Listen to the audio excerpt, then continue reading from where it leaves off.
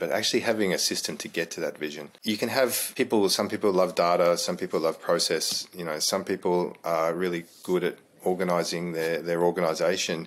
But unless you have it all, unless you can put it together, you miss parts and then things fall over and you go back into that day-to-day grind of just making do. You've got to be able to click it almost simultaneously at the same time together to get the full power out of it.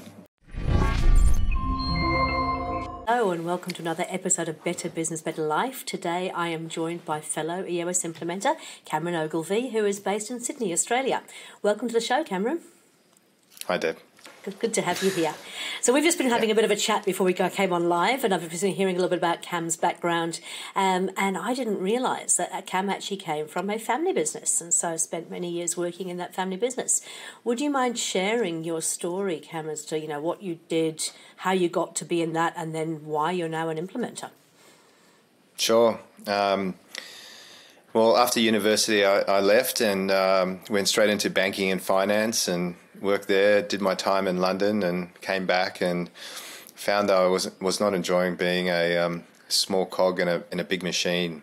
So I jumped out and into the family business, which was importing and distribution of confectionery in Australia, and something that we had done for 20 years prior. And so I started in the business and worked my way up, eventually taking it over and being the CEO and running it, and then exiting it last year to become an implementer. Okay. And that's a short version. And so what was your role in the family business? Yeah, so I started off in sales and became a sales manager, and then I took over as the managing director, overseeing the whole company and the direction and the staff within it. Okay. And you shared with me that, you came across Traction sort of almost by accident by listening to a podcast and hearing about somebody who was using this Traction system. Tell me about why you chose to implement that in the business. So I've always been obsessed with personal development, and it's something that was passed down to me from my father. And so, learning is a big part of who I am. So I'd listen to podcasts, I'd listen to books, and when I was repping, I'd be driving around the country, and instead of listening to the radio, I'd just listen to these books. And I was listening to a podcast, and the gentleman just happened to mention Traction. Just like it was a one-liner, I practiced Traction, and I went, I wonder what that is. And I downloaded it, and I listened to it, and I read it, and I loved it. And what I loved about it was, up until that point, I'd done several different operating systems. Like I tried the Great Game of Business by Jack Stack. I love the guy. Vern Harnish with the Rockefeller Habits. I'd been on a university course for high growth companies, and it was all the same stuff kept coming up and up again and again and again. And I tried to implement it in our business to reach our full potential with the management team and within the business as a whole. And for some reason, it kept falling over. And what I found was, every time it fell over, the staff, they just got a little bit jaded in terms of trying something new. Here we go again. Yeah. And when I came across Traction, I knew that it was the distilled essence of all of those great books.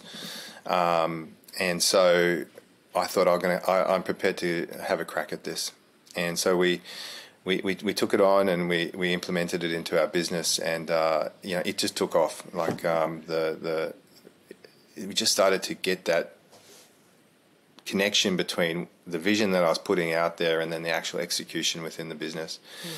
And so it just started humming and humming and humming, and that's how I got into Traction. And I guess that's I'm really interested in that, because you would have been. Were you aware of the role of like a visionary and an integrator and that sort of thing in the business before you came across Traction? No. And is it fair to say you were the visionary in that organisation? Yeah, I'm good at talking. Good at talking, good at big ideas, good at kind of, sort of sometimes crazy ideas, but they actually move the business forward. And I think you just made a really valid point, right? So we have this really strong vision, but for some reason we can't translate it into what it means for the people on the shop floor or around the organisation. So what you're telling me is Traction actually gave you the tools to take that high vision and bring it down to the ground into something that was tangible for people in the business. Is that fair? Yeah, absolutely. It also, I had heard, on those the university course that I went on, the lady who runs it's a professor, and she's the smartest lady I've ever met. I don't know if I can say her name or not, but it's Dr. Yana Matthews, and she runs the University of Adelaide's Business Growth Program. Oh, wow. Yep. Fantastic lady, and it was really good. I walked into the first meeting with her, and she took one look at me and she said, "You're my bright, shiny ideas guy." And I nearly fell off the chair because she had just read me like a book in 10 seconds. Mm-hmm. And that was my first, awareness of these roles between a visionary and integrator. And I didn't really understand it in those terms. People talk about a CEO and a COO, etc., and the labels that we put on the role. Yep. That's where I started to develop the concept of where I was best fitted within the organisation and what was my unique skill set. So yeah, Traction definitely gave me the tools to bring. EOS gave me the tools to bring the vision down to the ground and execute on it. But I think that as an individual, it helped me to see more clearly how I could fit in, what my unique ability was, and how I could best serve the organisation. And one of the things that Jana said, and the book talks about, is being disciplined in your thoughts. Not taking on every idea. As a guy that has 20 ideas before breakfast, 19 of which are not, just shit. terrible ideas. Yeah. But being disciplined in saying what are the good ideas and having a filter for them, and then not sucking your team's energy away from what you've already set them to do previously. Mm-hmm. So not distracting the team and keeping disciplined and focused on that vision that you've already laid out and set. So EOS, there was a lot of, for me personally, it's the framework with which you looked at the business was clarified. Yeah. And it just simplifies things down, I think. I mean, as you said, there's some great books out there, Scaling Up, Rockefeller Habits, Great Game of Business. They're all really, really great, but sometimes they're just a bit too complex. And I think that's possibly why they fall over, is because it's too much all at once. Whereas what I loved about EOS was it was a very, very simple framework that visionaries like yourself and myself can kind of take and go, yep, okay, it's enough to give me a little bit of structure, so I'm not kind of, zigzagging all over the place, but still not too restrictive in terms of, curbing our natural entrepreneurialism.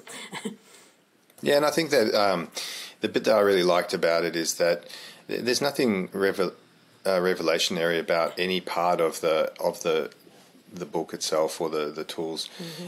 It's actually, the power is in clicking the pieces together. Yep. And completing the circle of what you're working on, having that system, when we call it the traction, the execution on a day-to-day basis, mm-hmm. against that vision, but actually having a system to get to that vision. That you can have some people love data, some people love process, some people are really good at organising their organisation, but unless you have it all, unless you can put it together, you miss parts and then things fall over and you go back into that day-to-day grind of just making do. You've got to be able to click it almost simultaneously at the same time together to get the full power out of it.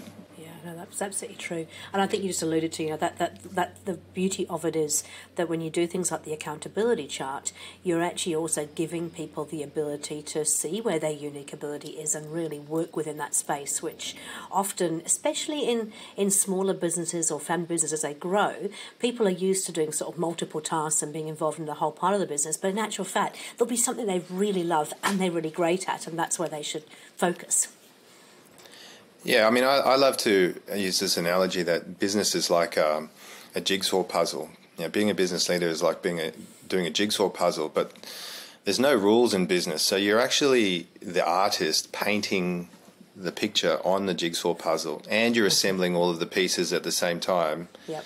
But the funny thing about it is you're actually one of the pieces that you're putting into the organisation as well, right? Yeah. And you know that time and place where you get that piece and you see what it looks like and you kind of see its colours and you know its edges and you go, oh, maybe it could go here or maybe it could go there. That's like ourselves, right? And you put yourself in a place in a small business because you have to do that work.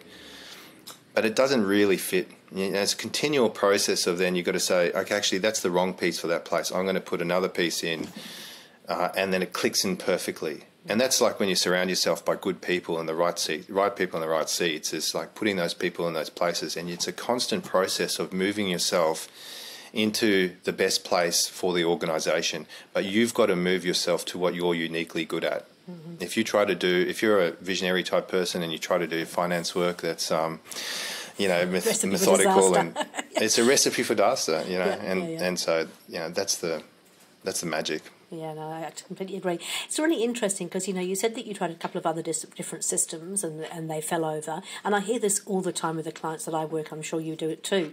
And then they do EOS and actually it does work. It is really, it's very simplistic. They actually try to get the results from it. But how did you deal with your staff who were probably kind of going, oh, here we go again, Cam. Cam's got another stupid idea or another crazy system he wants to put in place. How did you deal with that with the team? That's a great question, and I could probably answer that the best now that I've actually been implementing EOS. I've probably learned from subsequently why it worked. Yep.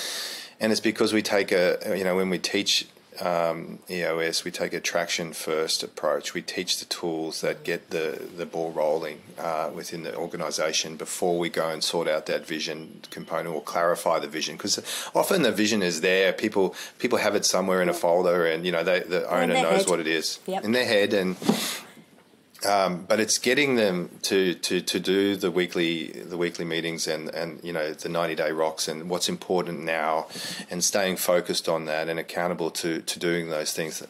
And so in my business, I followed that. I did that first, and so we got the benefits of, I was at the time running, but as the CEO, I was also the sales manager, and in the sales meeting, I'd be having a weekly meeting, a level 10 meeting, and keeping people accountable to what they said they were going to do, and doing their rocks every quarter. And, probably took about 9 months before we sort of started to set rocks properly and our priorities properly for the next 90 days. Yep. But when the staff knew that every Monday at 9:30 that we were going to be going through what the priorities were and how they were going against it and what the scorecard was, the behaviour started to shift, because they were paying attention to the fact that these priorities weren't going away, and that the shiny ideas guy wasn't going to get distracted by a new shiny idea. Yeah. And so they got on board with it, and then they saw results, and then they owned it and went beyond my expectations in terms of what they delivered. Yeah, you're absolutely right. It's kind of part of the reason I fell in love with the EOS myself as well, was that I used to work with the Ice House, fantastic organisation, but we would always do these great big kind of vision building days where we'd talk about the vision and the mission and all these things, and then everybody would leave that room really, really motivated and really excited, and they'd go back into the business and nothing had changed, and therefore nothing ever got done, because they were, they got distracted by the fighting fires. And I love the fact that with EOS the first part is not the big sexy kind of vision stuff, but it's actually like, how do you put tools in place that will really make a difference?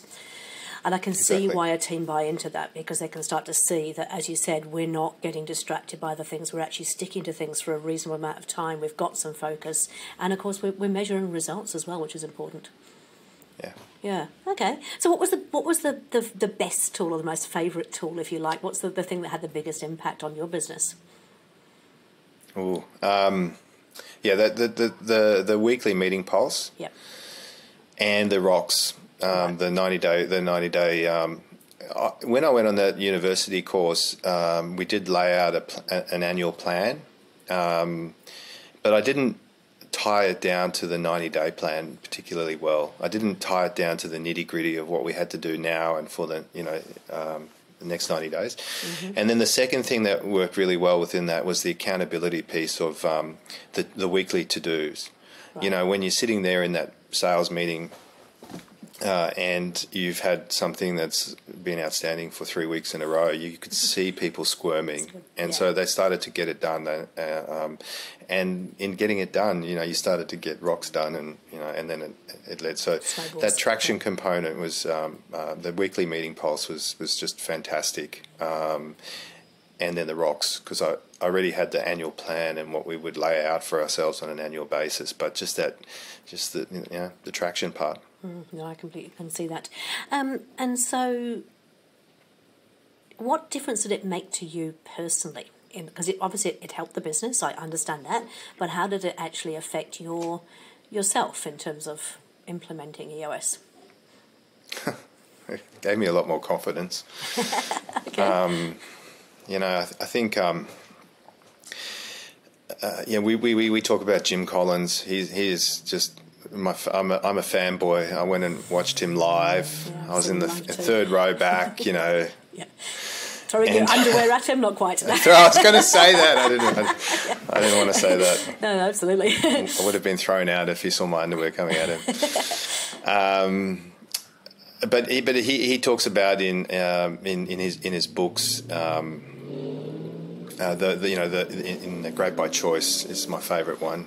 We often talk about Good to Great, but Great by Choice has some great analogies in it, and he talks about companies that exist in volatile markets that are going up and down. And how I looked at business is for the 25 years that I was in running businesses, it was like a roller coaster ride. Mm-hmm. The business was.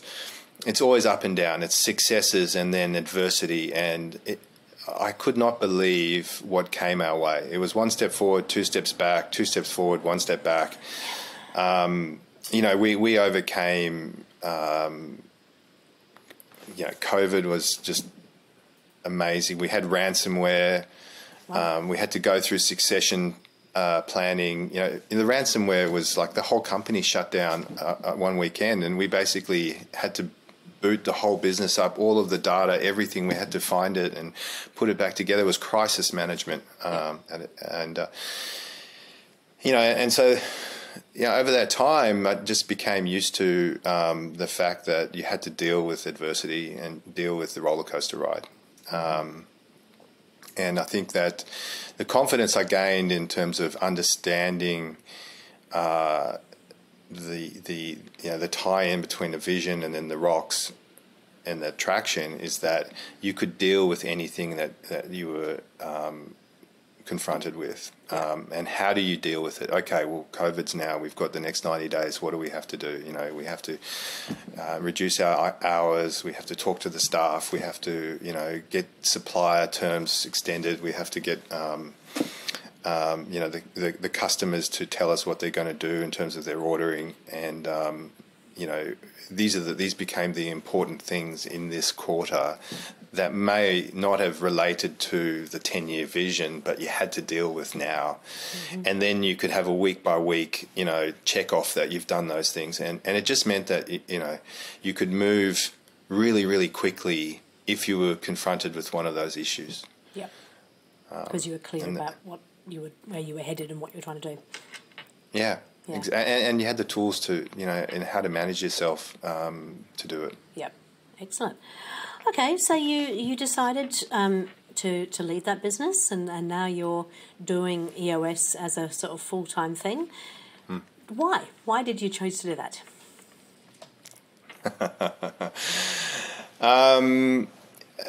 I said earlier that my passion is like Ted Lasso, and so I started helping my mentors. I started mentoring some of my friends who are in business, and I just loved it.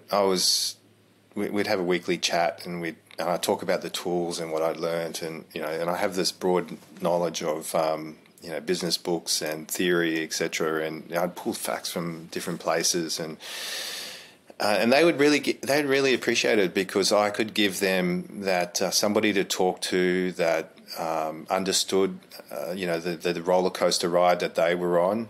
Mm-hmm. And I had this diverse knowledge base, and I was doing it myself. So it resonated with them, and they started passing me on to their friends who actually were paying clients. So I would charge them, and and then I thought, well, actually, you could be quite good at this. And I was listening to we talked about that, the piece of the puzzle, right, where you start to see, what colours you are. Mm-hmm. And you have to know yourself. And how do you know yourself is that you listen to the signals that are out there. What do you love to do? Where do you get off? Where do you get energy from? Yep. And I started listening to these signals because I'd come off the phone call with these coachees, I guess, and they would. My wife would say, "Have you been talking to so and so?" And I went, "Yeah, I have." And she goes, "You're flying. You're just so energetic, right?" And they were the signals that said, "Okay, well, there could be something. There could be something else out there for me beyond where I am today." And I guess. The way I would summarize that was I think I almost felt more excited for their success than I was for my own success in my own company. Yeah. And we were going great. So that was that's a big deal when you really take a moment to contemplate that yourself, that this is a part of who you are. Mm-hmm. So that was an inkling to the change. Mm. Pardon? Like an aha moment. Yeah, it was. It was exactly that. But obviously you're in your current environment and where was I in my current environment was that, we'd implemented traction and part of, EOS, and part of EOS is, you deal with underlying issues. Mm-hmm. And, I went into my company and my business partner and I had a different skill set and we had a different base, and we just had a different viewpoint on where the company should go or how it should go. Yep. And there wasn't anything wrong with his viewpoint. There wasn't anything wrong with my viewpoint, but we couldn't. It was just a different viewpoint. They were both good business strategies, right? But the failure to choose between the two of us, because we were trying to keep each other happy, meant that the staff would come to us with issues of, I need $500,000 of marketing budget to get this ranged in Woolworths, or, and then another staff member would come to us and say, well, I need this for this packing job and we need to buy a new machine and that's going to cost $500,000. So, but you've only got $500,000, you can't spend it in both spaces. So you tend to straddle the decision, right? And therefore the staff weren't getting the results that you're asking them to get because the direction wasn't there. Really clear. The choice wasn't made. But it's hard to see that, when you're in the business. Mm-hmm. It's very hard to have that perspective because remember, this is like a 20-year boiling frog kind of a situation, right? Where you're working, and things are going great, you're making money, and, it's very difficult to get yourself out of that box and have a look at it clearly. And to be fair, this business was going really well. You went from being because of a small family business to being the second largest confectionery importer in Australia. Is that right?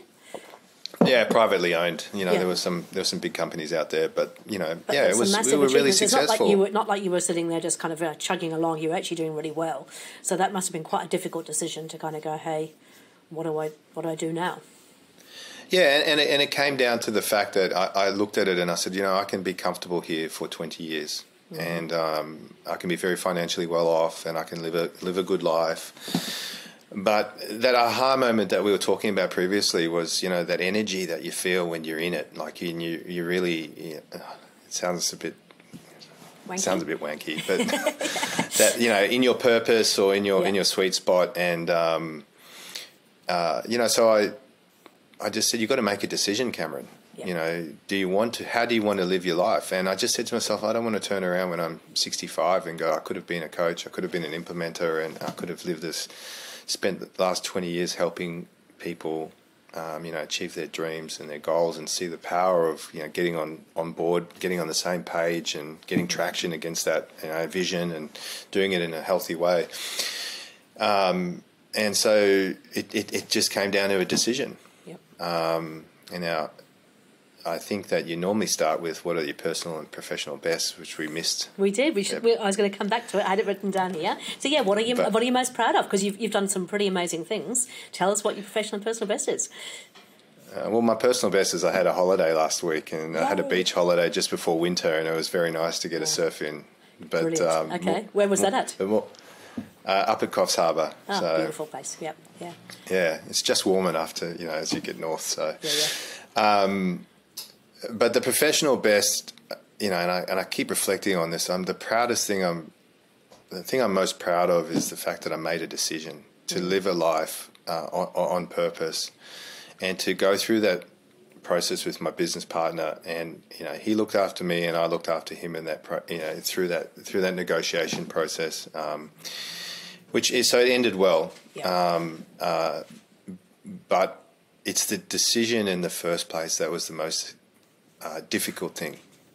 The process is hard of selling a business or executing a business, but the hardest thing as an individual is actually just making that decision to go and live, because it's scary. There's uncertainty. You don't know. I don't know if this EOS implementation thing works when I'm sitting as a CEO of a business. I don't know if people will receive me the same way as they receive, you've got the experience now of many years. You know what it's like. I don't have that.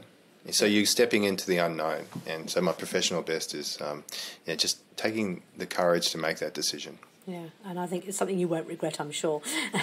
I mean, certainly we know from our EOS community, all of the implementers have all run businesses. That's part of the requirement for being an EOS implementer. And I think there comes a point where, you're ready to help more than just people who are in your business. I know I love it. Still run a business, still have some things going on, but enjoy the fact that I get to help others as well. And I know that it's not just about business either. So for me, this whole podcast is about the fact that I want people to create a better business so they do have time to pursue other passions, so they are doing what they love. It really is about having that better life. Yeah, exactly. So you've been doing this now. So when did you start as an EOS implementer? Back in... late last year, wasn't it? Yep, late last year. Yeah. So, I don't know, 7 months or something like that. And you've been working with various clients and things. Any stories you'd like to share around the EOS journey so far?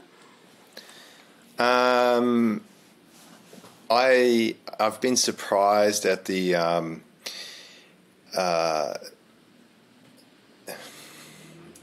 I guess not the difficulty, but it's a difficult... It's a simple thing, but it's not easy. Yeah. Okay, and you get in the room with people, and it's a shift in the way that they think, and it's a shift in the way that they do things, their habits and their routines, and that's it's quite I wouldn't say violent, but it's a significant shift almost immediately because you don't have the certainty and the confidence that it works. You're trusting what I tell the people. They're trusting me that what I'm saying is proven. It's a proven process, and it's going to work for you like it's worked to other people, right? So you get in that room with them, and they're listening to you, and I know from experience that it works. But they're having to learn it, and then they're having to shift everything that they do, and that's there's a lot of energy in that. I've got a lot of respect for the people that commit to the process because it's not easy, but the results are there. And I think in terms of stories, or the thing that I've enjoyed the most is. The way that I like to describe it, I don't know if you've ever been to a chiropractor. Yes. So when you get your back cracked at a chiro, you might have had a crick in your neck, and you get your back cracked. And for me, it's almost instant relief. Okay. Now it doesn't mean that the muscle is fixed. It still takes a few more goes, and the muscle relaxes over time, and eventually is fixed, right? Yeah. But that instant relief is what it feels like when I'm in a session room. With my clients, and they go through this difficult process of talking and self analysis, and then they start to clarify their organisational structure, and then they start to identify their issues, and then what are the things we're going to focus on in our rocks, and then they see a way of doing keeping themselves accountable to it, and you come out of it at the end of the day. And people are, it's always the same remarks. It's like, I just feel so much better. I just feel like I know what I've got to do. I know what lane I've got to play in, and that's probably been the revelation for me. When I was coaching before I left CTC, I was doing individuals, and it would be great to help an individual, but they would walk back into their business, and the business would be the same way. When we coach the leadership team, you're coaching a group of individuals that are looking to help themselves shift together, and it's so powerful. And so when they come out of that room, it's like they're in it together, and they've got that.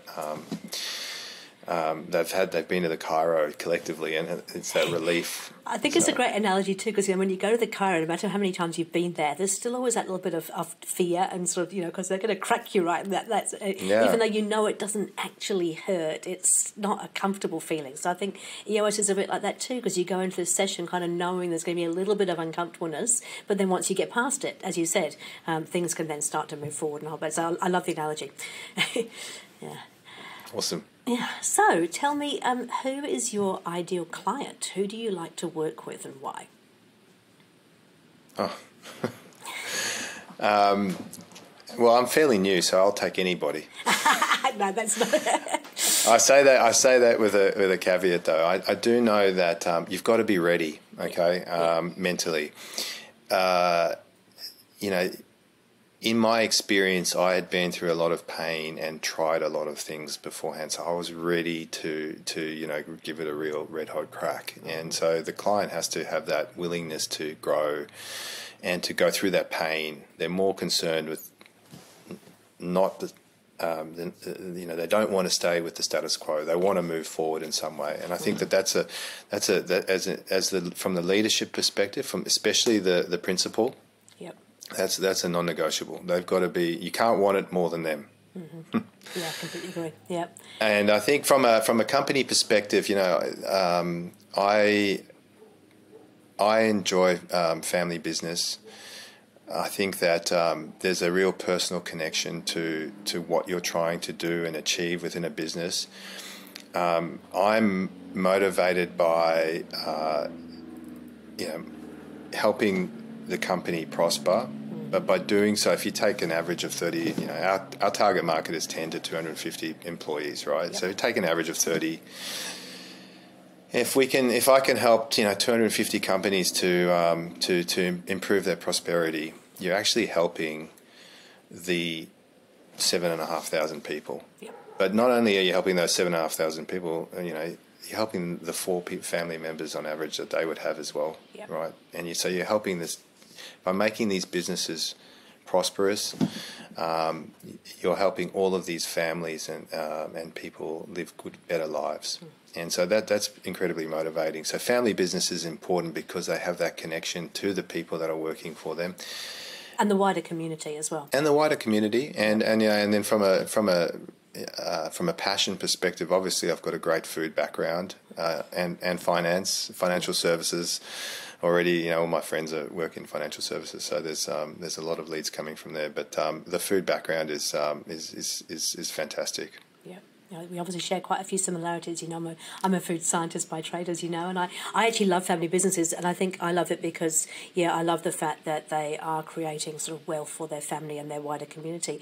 But I also find that sometimes by sorting out some of the business issues, it actually helps with the family as a whole as well, because often, as a family business, you tend to end up doing things that maybe you don't really want to do, but you had to do because you were there, and then, there's a lot of stuff that goes on that makes the having the normal family barbecue a little bit tense. And if you can actually alleviate some of that and they can go back to being a true family again, I think it's a double win.